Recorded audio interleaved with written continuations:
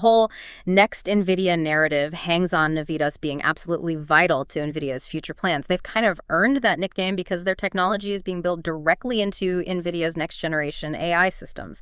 It helps manage the huge power needs of AI. Navitas essentially sells the efficiency needed to make these giant AI installations work, both physically and financially. A mature semiconductor strategy, even if it causes some short-term pain. They're deliberately phasing out lower-margin businesses, think, like fast chargers for smartphones, consumer gadgets, and pouring resources into the high-growth, high-margin areas. That means AI, obviously, but also things like energy infrastructure, solar power inverters, that kind of thing, and high-power industrial uses, electrification. It signals that leadership is chasing future growth, not just sticking with what worked yesterday. And that strategic bet paid off handsomely in the market, at least for a while.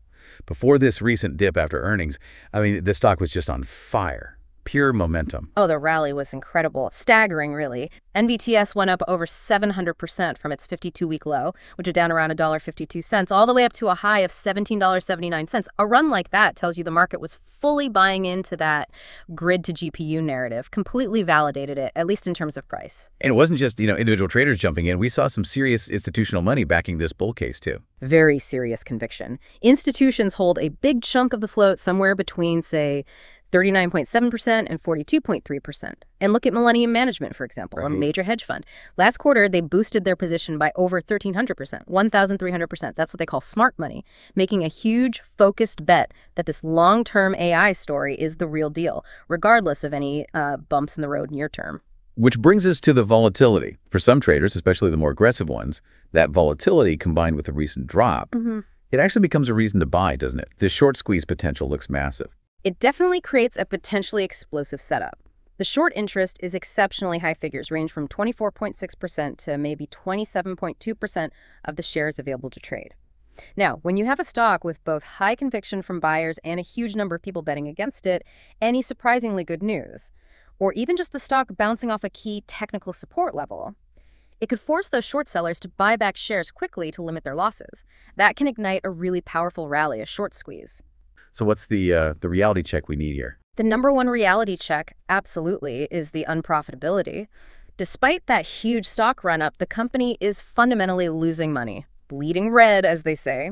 If you look at the Q3 2025 financials, they reported a GAAP loss from operations of $19.4 million. That's the cost of making that big strategic pivot we talked about, plus all the R&D spending needed to scale up for AI in those industrial markets.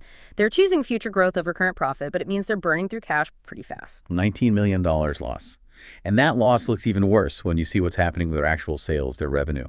Can you talk about the top-line numbers? Because, frankly, they look alarming. They really are. Q3 2025 revenue was reported at $10.1 million. Now, you have to compare that to the same quarter last year, Q3 2024. Revenue then was $21.7 million.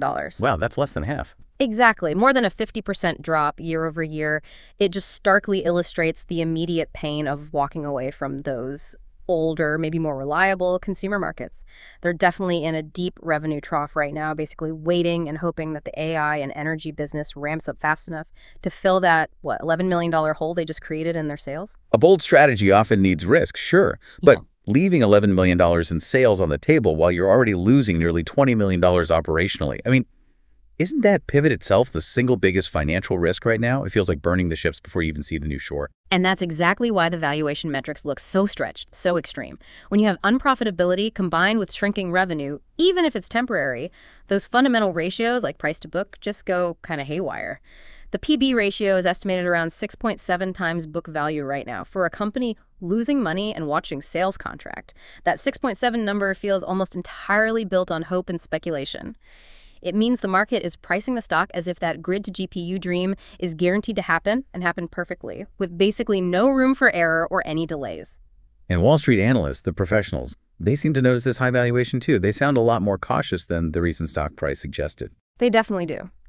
If you look at the average one-year price target from analysts covering the stock, it's sitting around $8.21.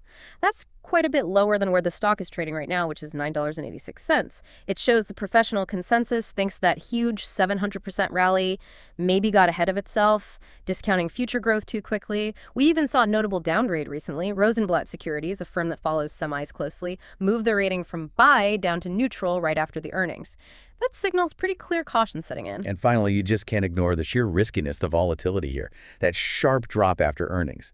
It shows how quickly sentiment can flip on this name. The technical risk is significant, yeah. The stock closed down almost 6%, specifically manning at 5.74% the day after earnings were digested, November 5th. That confirmed strong selling pressure came in. But look at the beta metric. It's 3.0. That's incredibly high. It means statistically, Navitas tends to move about 3 times as much as the overall market, both up and down. So if the S&P 500 drops 1%, you could reasonably expect NVTS to drop 3% or even more.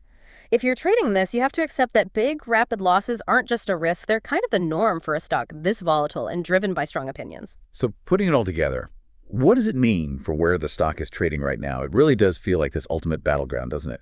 Between that exciting NVIDIA-backed future potential and the cold, hard, immediate financial reality of losing $19 million a quarter on shrinking sales. That sums it up perfectly. NVTS is trading like a pure, high-conviction, speculative AI play. And this moment, right after earnings on November 6th, 2025, it's a major inflection point. The market is trying to decide right now if that long-term potential, the tech advantage, is compelling enough to look past the short-term financial pain and the, frankly, scary valuation metrics. Okay, so for you, the listener, trying to navigate this, trying to figure out who's winning this fight right now, we need to lay out the key price levels. Where's the immediate technical action focused? What are the lines in the sand? All right, so right after that earnings drop, you need to watch the immediate support level. Let's call it S1. That's in the range of $9.86, where it closed, down to maybe $9.92. If the stock opens below this area and just can't climb back above it, that confirms the post-earnings sellers are still in control. Strong pressure. But where's the real danger zone? The level that, if it breaks, suggests maybe the bears are right, the trap is springing, the point of no return, short term. That would be the must-hold support level, S2, which we see at $9.38. That one is critical. If the price drops below $9.38 and stays there, it would likely trigger more selling, maybe automated stop-loss orders. It could send the stock down towards those lower analyst targets we mentioned, around $8.21. Breaking $9.38 really validates the skepticism about the valuation. Okay, and flipping it around, what price level would suggest this whole post-earnings dip was just a blip? Yeah. That the bulls and the institutional money are stepping back in. For that, you look at the pivot resistance, R1, up at $11.29. If NVTS can somehow push through $11.29 and importantly hold above it, that basically cancels out the negativity from the earnings report. It would likely scare some short sellers into covering, potentially kicking off that squeeze we talked about earlier. Got it. And one more level, looking a bit longer term. What price needs to hold to keep that whole amazing 700% rally technically alive, even with this pullback? For the medium-term trend, the key level is the ceiling of the prior long-term channel, which sits around $8.90. That $8.90 mark is absolutely crucial. As long as the stock price stays above $8.90, the bigger technical picture still favors the bulls, despite all this recent choppiness. But if it breaks below $8, then that would be a major technical breakdown, signaling a full reversal and shifting the narrative much more firmly towards that total TORAP scenario.